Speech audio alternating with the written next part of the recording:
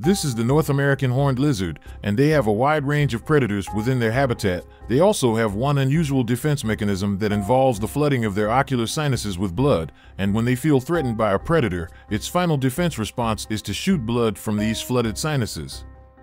As a result, the predator is often frightened and flees. The lizard also uses this mechanism to remove foreign particles from the surface of its eyes.